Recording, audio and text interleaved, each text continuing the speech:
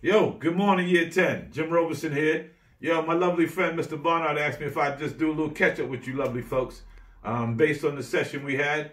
And just want to go over a couple of things. Yes? Number one, just making sure, man, that you're taking all this time, that you check yourselves. It's a really crazy time with this virus.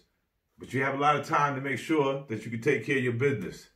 And number one starts with you checking yourselves, making sure you're getting things right, making sure you're keeping yourselves prepared. Just a couple things I want to review with you. When I met with you, it was about exam preparation. When you lovely folks get into school next year, you will be in year 11. It will be exam preparation.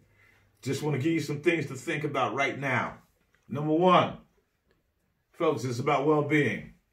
Making sure you're taking care of yourselves. We need to stay inside. We need to think about the social distances. But what's really important, man, is that you take care of yourself spiritually, that you take care of yourself mentally, keep yourself going during these crazy times.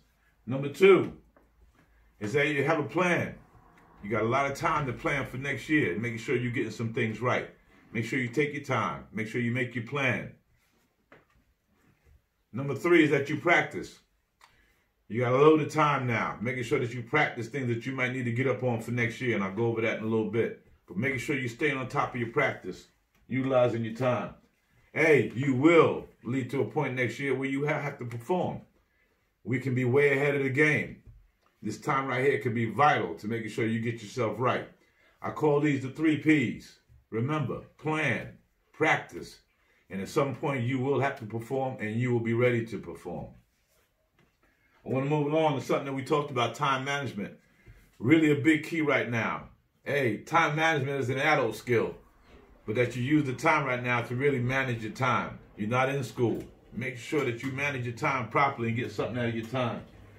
8 hours sleep, at least. Some of you lovely folks are going to be getting 10, 12 hours sleep now. That's fantastic because you got the time. 8 hours for school. You're not in school. But what we like to do is talk about maybe having 2 hours a day as your school time. Yeah, breaking that up into 30 minutes and making sure that you're getting your school time in and you keep going with your lessons. That 8 hours free now, folks, is really about 12 hours free of absolute free time. Making sure that you utilize your time to get something out of your time. The thing I'm talking about, take your 30 minutes, take all your lessons, folks, and maybe condense them into 30 minutes. And if you take your 2 hours, that's 4 30-minute sessions.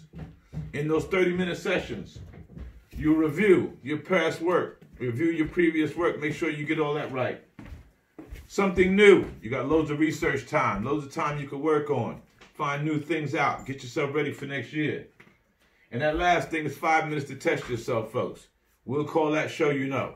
You got a great time to put in your show you know because next year will be showtime. And that's what it's all about, show you know. Remember, folks, your education is the key to unlocking opportunities. We can be ready for next year. You could be well on top of the whole deal for next year if you utilize this time properly.